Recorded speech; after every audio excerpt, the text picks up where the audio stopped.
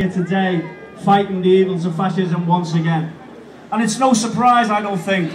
when government after government in the war on terror and the misinformation that they put out around those illegal wars gives succor and gives food to the fascists who try to march through this society. And I don't also think it's a coincidence when David Cameron,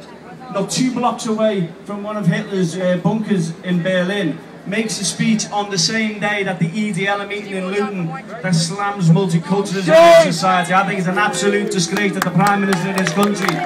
gives food to the mouths of racists and fascists. And let's destroy this myth that they're not, as the Metropolitan Police say, they're not an extremist organisation, and they say they're not a racist organisation and they're not a fascist organisation. Myself and a couple of the Kingston anti-cuts groups came through Waterloo Station this morning with a convoy from the CWU, and we clocked about 50, maybe 60 EDL members congregating around there. And if you could hear the language and if you could hear the words, there is no doubt in anyone's mind that this is a racist and fascist organisation that we're dealing with, and it has no place in a multicultural society like the East End, like London, and like the whole of the United Kingdom.